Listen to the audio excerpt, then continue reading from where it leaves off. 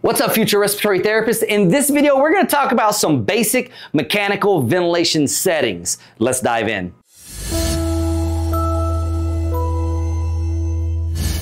All right, so as I said, basic settings for mechanical ventilation. Before that, check out the Respiratory Coach Academy, where you will find the TMC and the CSE boot camps there to aid and assist you in passing those credentialing exams on the first attempt. If you check that out, I would greatly appreciate it. Now let's talk about settings. Now, I know this is a weird looking image or a weird looking slide, but I put it up here because I want you to realize something. Remember, we're talking basic settings. And there are a ton of settings when it comes to mechanical ventilation.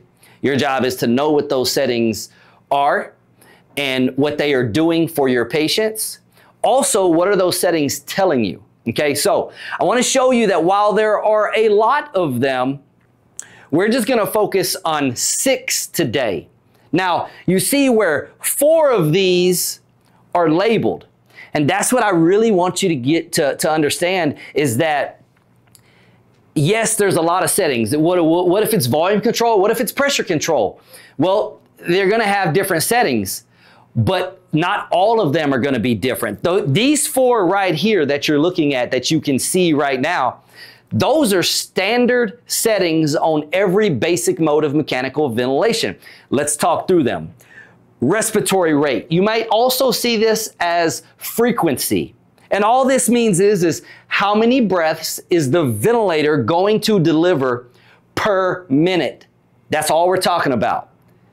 You're going to tell the ventilator what to do on inspiration, and then the respiratory rate is what's going to tell it how often to do it. So if you set it on 10 breaths per minute, then the vent's going to deliver 10 breaths per minute. It's also going to do that equally. There's 60 seconds in a minute. So if you tell it to deliver 10 breaths per minute, it's going to deliver a breath every 6 seconds. If you have it set on 20 breaths per minute, then it's going to deliver a breath every 3 seconds. It's going to spread those breaths out equally over 60 seconds. Okay? Now the next one you see here is sensitivity. Sensitivity, a standard setting that comes with just every mode that I can think of. Sensitivity is related to how the patient will initiate a breath. See, the ventilator has to be able to recognize that the patient is taking a breath. If this is incorrectly set, then the vent may give a breath inadvertently. It may think the patient's asking for a breath, but they're not really. Or the opposite of that may be true also, where the patient is trying to take a breath, but the vent's not recognizing it because this setting is set incorrectly. So sensitivity is the ventilator's way of detecting patient efforts. Every vent mode has a sensitivity setting, at least that I can think of off the top of my head. Now this next one over here is FiO₂. This is fraction of inspired oxygen.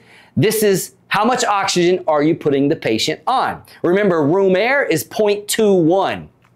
If you want to put the patient on 40% oxygen, then you would set it to 0.40. Remember, FiO₂ is always expressed in a decimal. If you're expressing it in a percentage and you're just talking about percentage of oxygen, which is fine. But when you see FiO₂, don't be shocked if you're seeing 0.50, 0.65. If you want to, increase the FiO₂ to 65%, then don't be shocked if you see 0.65. That's going to be how much oxygen you're delivering to the patient with each breath. Also, if you want to hyperoxygenate your patient prior to suctioning or prior to extubation, then you can increase the FiO₂ to do that. And yes, there's a button on the vent that you can press that will just increase the FiO₂ automatically for you. But this will do the same thing because it is the same thing. It's the amount of oxygen being delivered to the patient. Okay. Now, this one up here you see is PEEP, positive end expiratory pressure. This is basically when you raise the baseline for which breathing is happening on above atmospheric pressure. I read this in a previous video talking about PEEP and CPAP. We talked about the definition of PEEP, and if I can find it again for you here real quick, I will read it again without taking too much of your time. Here we go. Positive end expiratory pressure. The application and maintenance of pressure above atmospheric at the airway throughout the expiratory phase of positive pressure mechanical ventilation. Remember, PEEP serves the purpose of promoting alveolar recruitment, increasing FRC, and improving oxygenation. So you're going to see PEEP in a lot of your basic modes of mechanical ventilation. Now, when you get into advanced modes, you may see PEEP expressed slightly differently, but it's there in most modes. Now, that leaves these two. And the reason I did it like this is I want you to realize that all of these four, they apply to all basic modes of mechanical ventilation. These two will switch depending on which mode you are in. So let me show you what I'm talking about. You see, if I was to ask you right now, what mode are you in? You would say, well, let me see here. Let me look at my settings because I see PEEP, FiO₂, sensitivity, and respiratory rate. That doesn't help me.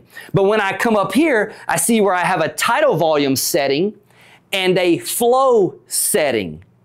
Now, that just told me what mode I'm in. I am in volume control. And you say, well, how do you know that? Because I have a setting that allows me to control the volume.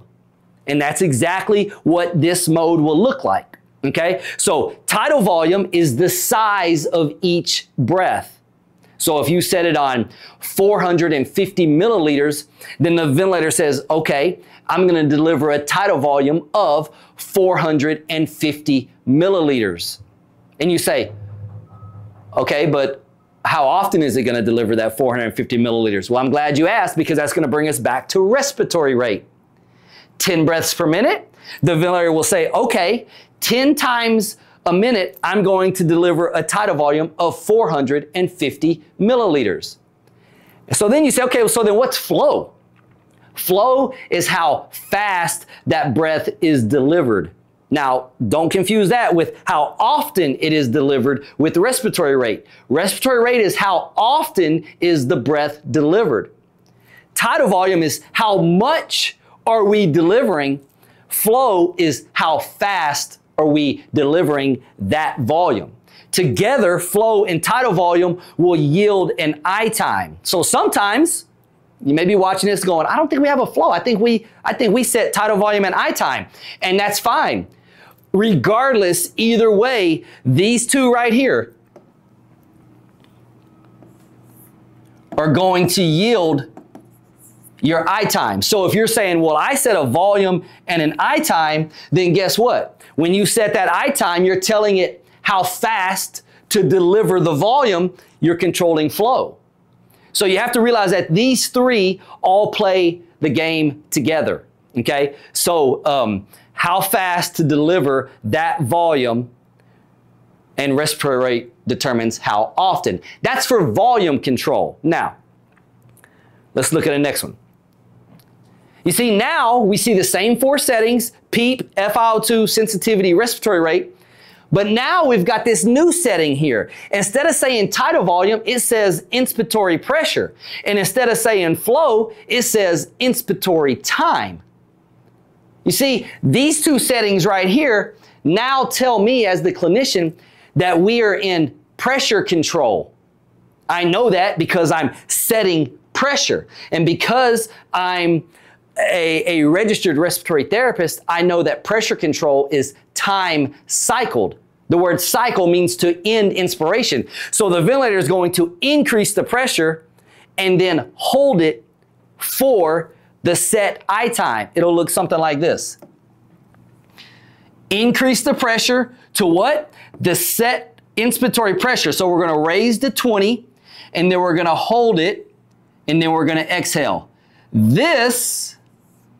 That right there is your I time. It's your inspiratory time. And then once again, you say, okay, well, how often is that going to happen? Brings us back to respiratory rate.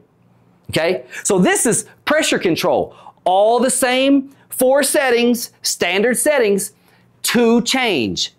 What are we doing for how long? That's the difference. That's the only difference. So now look at this screen again. And now you see, oh, I get it now. These are always there.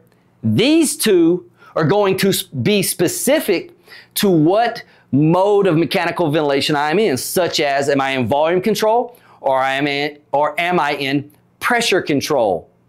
Okay, now remember, the title of this is basic. So we're talking basic modes. We're not talking PRVC, we're not talking APRV. Basic modes brings us back to volume control versus pressure control. If this says tidal volume, then you know you're in volume and you're going to control how fast you're going to deliver that volume. If this says inspiratory pressure, then you know you're in pressure control, and this is going to tell you, this setting is going to be I time, which controls how long that set pressure is held. Those are your key core 6 basic settings that you will see in mechanical ventilation. It's very important to grasp these key settings, because when you start to learn advanced modes of mechanical ventilation, you will see these settings alter slightly. You will see where you may not see all these, you may see something a little different. But without this foundation, then the advanced modes will never make sense. Remember, foundation first, everything else follows. These are your foundational settings for volume control and pressure control. All right, I appreciate you watching. I'm Respiratory Coach. Do me a favor, check me out on all the socials. If you haven't already subscribed, please do so now. Don't forget about the TMC and the CSE boot camps. They're parked right over there at respiratorycoach.com. And don't forget about the shift premiering October 19th. It's so close. Check out the official trailer. It's right here. Remember, average is easy. Don't be it.